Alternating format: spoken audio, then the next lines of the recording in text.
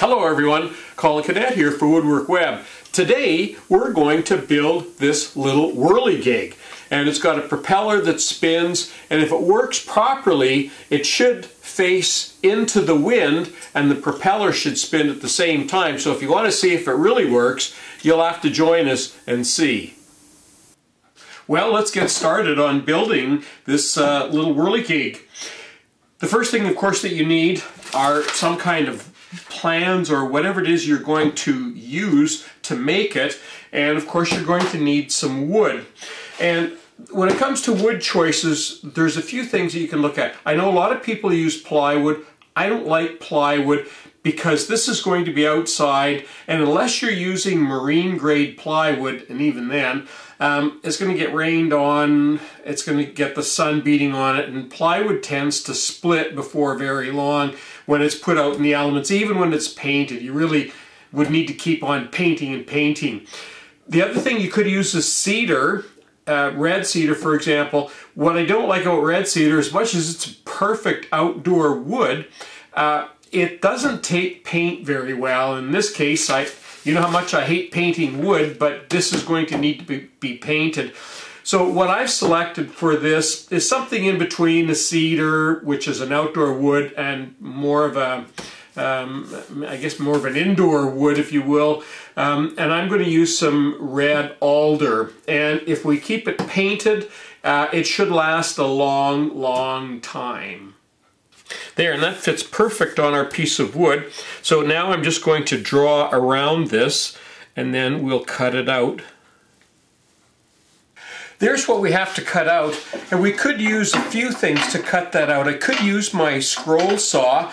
I could even use my little jigsaw to cut that out, but I'm going to use my bandsaw because there's no real tight. The only corner is this one that's a little bit on the tight side, and this band should go around that without too much problem.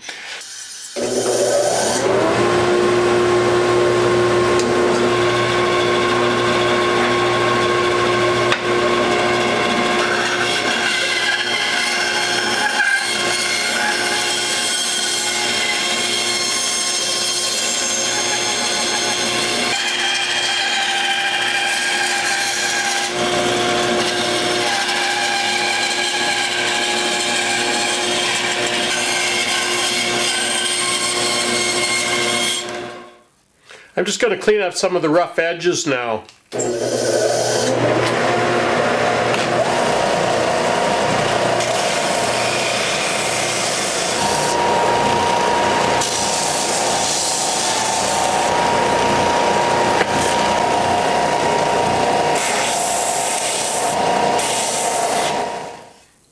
Now, if you've been looking at this and thinking, gee, it's awfully thick, it is pretty thick. It's a little bit thicker than 3/8, but I wanted it to have some depth at the front.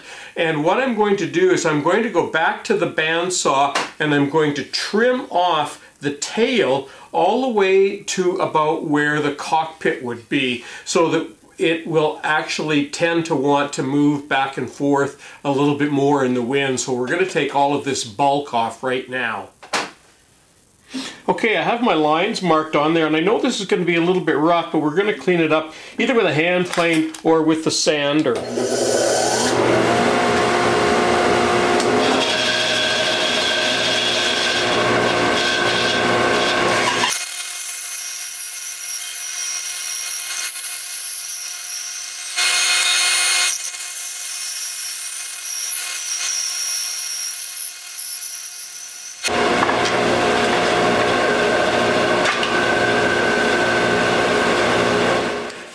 So there's the outline of the body of our plane. That was kind of the easy part. Now we have to make the wings, but I think the tough part's going to be how are we going to attach the wings, and I haven't quite figured that out yet. I've got some ideas, but let's make the wings first of all.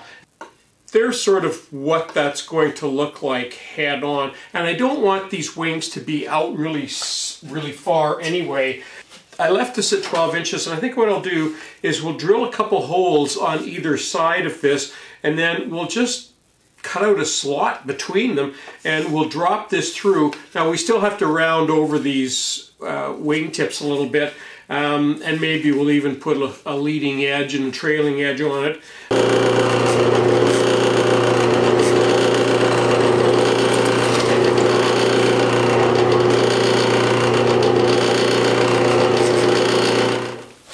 So I'm just going to work at this now, and I'll do all of this off camera because this is just a little bit of chisel work.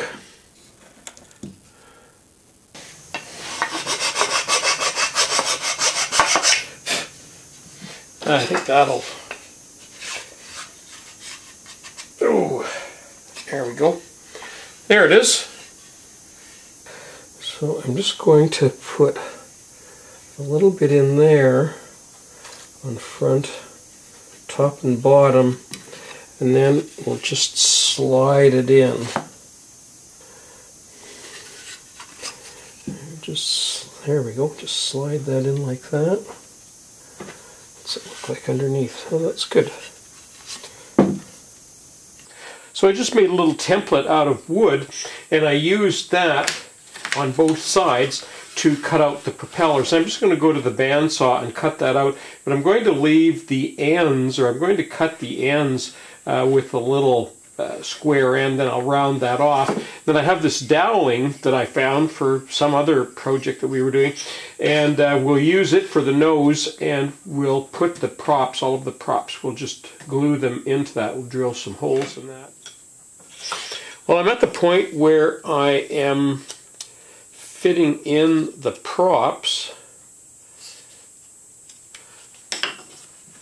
and I need to make sure they're not too tight so they don't split the end, but I still want them snug. And once I've got them all in, then we'll glue them. I'm just curious to see if that will spin. Yeah, there we go.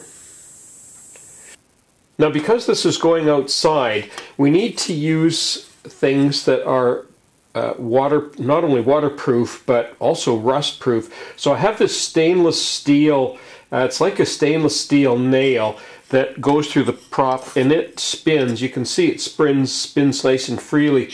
I also have a brass washer. I'm going to put that on the back. And that's important because now when I nail this onto the actual fuselage of our whirligig here, I don't want the propeller to be binding, and that's what that little washer will do at the back there. What we're going to do is drill a hole up from the bottom, and that's why we need to find the center point or the balance point. So we're going to drill a hole up from the bottom. Then we're going to use this very small screw, and we're going to screw that up into the bottom of that hole. And we're going to use, in our case here, we're going to use this ball bearing, and I've got this. It's an old ball bearing that I got from a bicycle, but you can get these anywhere, and they work really well. There's going to be a ball bearing there. Then I've just got this, I couldn't find anything that worked, that would fit in here, so I'm using this galvanized nail, and I just cut the head off, and it will go up, and the bearing is actually going to be the part that pivots. It'll make it pivot very easily. But what I discovered in doing this is that if you even take the bearing out and just use the nail, sharpen the nail to a nice fine point, and it runs up inside there, it actually does a really good job of pivoting. So there's another idea. If you're making these, you could just use a good iron nail, sharpen it nicely so that there's as little friction and wear as possible, and that can do the trick for you. So the first thing we need to do is find the pivot point. So I'm just going to sort of hold this and find out where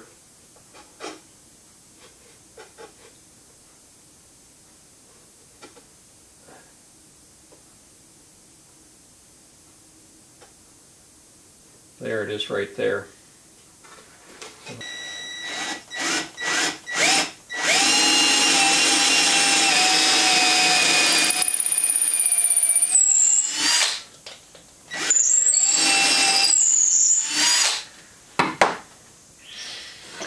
Okay, now we'll put that little screw in the bottom of that hole.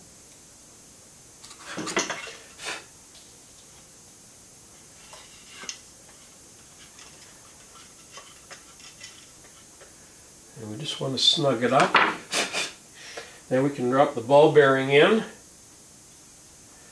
and put the nail on top. And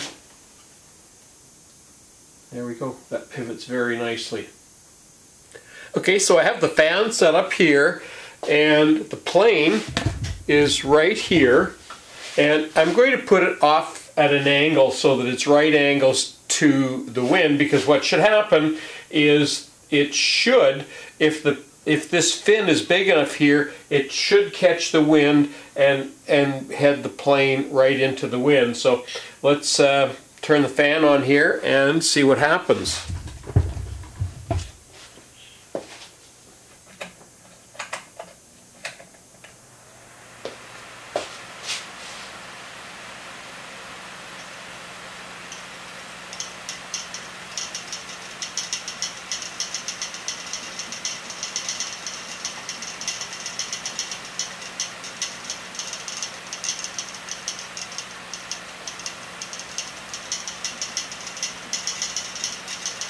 Well, we have a working whirligig.